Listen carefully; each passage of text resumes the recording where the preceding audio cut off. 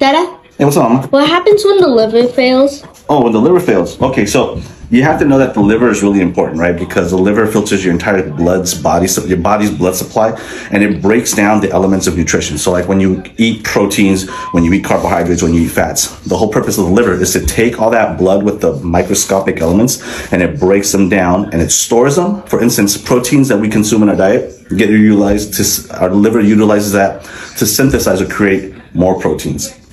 Like for your globulins, your hemoglobin, your clotting factors, and your tissues, of course, right?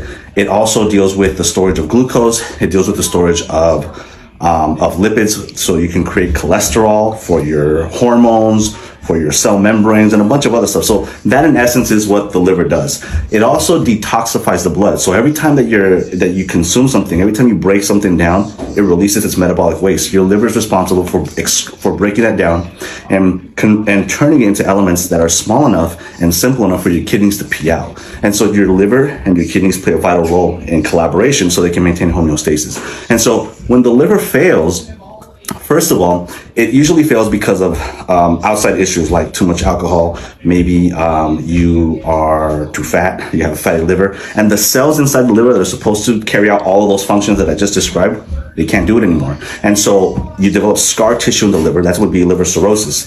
And you have something called the hepatic portal vein that drains blood or receives blood from the entire GI tract of all of that broken down elements from diet, right?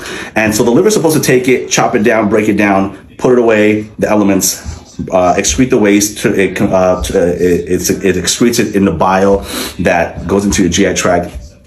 And then it takes that blood that's now cleaned and it sends it via the hepatic vein into the inferior vena cava. And that's essentially how it circulates. But if your liver is failing, well, it can't bring in that blood anymore because it can't pass through the liver and it starts backing up. And that causes something called hepatic portal hypertension. And when that blood vessel gets very engorged, the plasma escapes outward and then it creates something called ascites because the fluid builds up in the abdominal cavity. And ascites, of course, because there's so much pressure, impedes in your respiratory effort. You have a huge belly.